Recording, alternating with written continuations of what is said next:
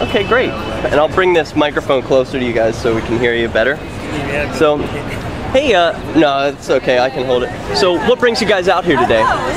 Well, I'm with Veterans for Peace. I was with Occupy Philly from the earliest days, and looking forward to a reunion here. Oh, that's great. I like it. And how about you?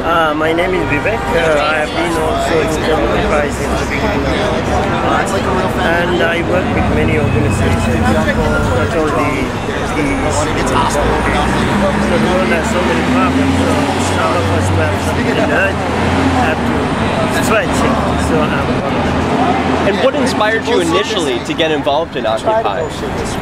I just love the atmosphere, people coming together to express new ideas and have a conversation about how the corporations are taking advantage of people and how desperate people are. I just love that in all the working groups. I'm still part of the working group, by the way, Money Out of Politics. One of the few working groups still going from the earliest days.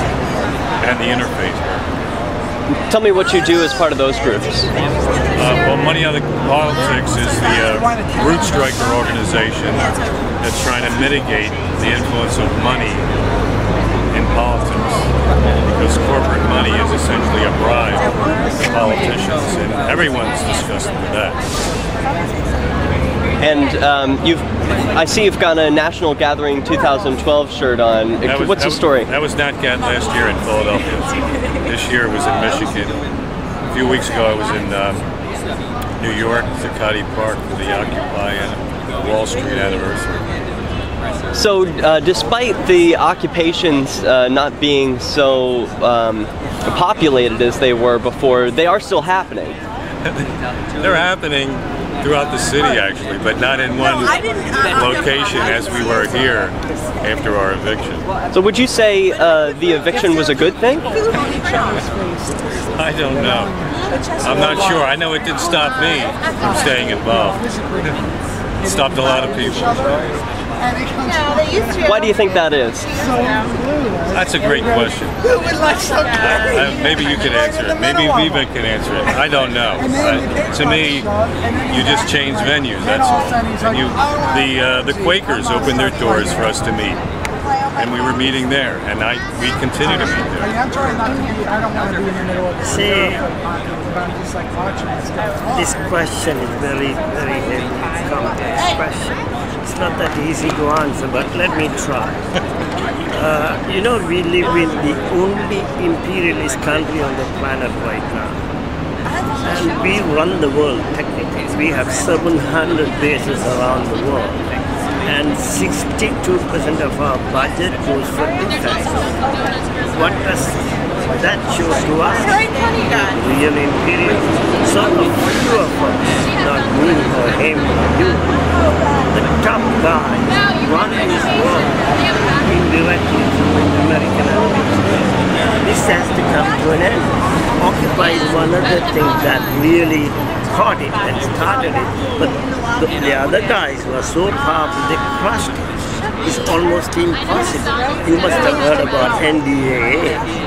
You know, anybody can be arrested for the most right reason, and they can be in jail until they die. Maybe they will, I don't know, I haven't read that really. Maybe even if you take 5 different birds, they'll keep them in prison. You know, it's such a horrible thing. But the thing is now, unless we do something against this structure, which is totally illegal, immoral, That's fine. I mean, I don't think any human beings can have real life except this 1%, which we are totally against. What's next for you two? Well, I'm still with Money Out of Politics and the Interfaith Working Group. We just keep going, and we hope that it proliferates like it once was when we were here having outdoor general assemblies and working group meetings. That was beautiful. Now, if people are watching this and they used to be a part of Occupy, but they think it disappeared, where should they turn for more information? Google Root Strikers, Money Out of Politics. That's one group. Yeah, that's the main group. Okay, Root Strikers and Money Out of Politics. Alex.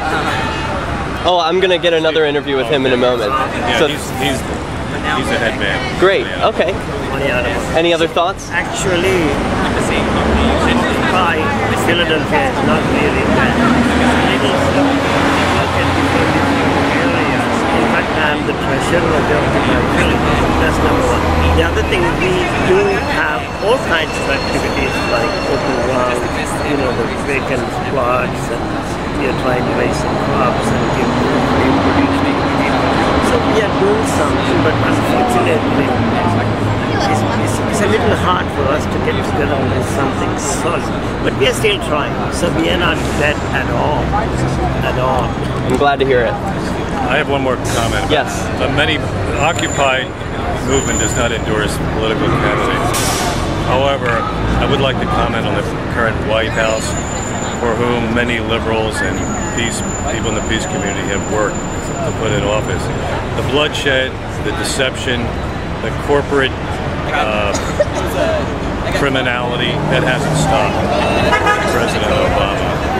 So I think he is disillusioned many people on the left as his predecessor did on the right. And the answer doesn't lie in Democrats and Republicans. Obviously. Thank you. Thank you very much. Thank you. Now, can we see this on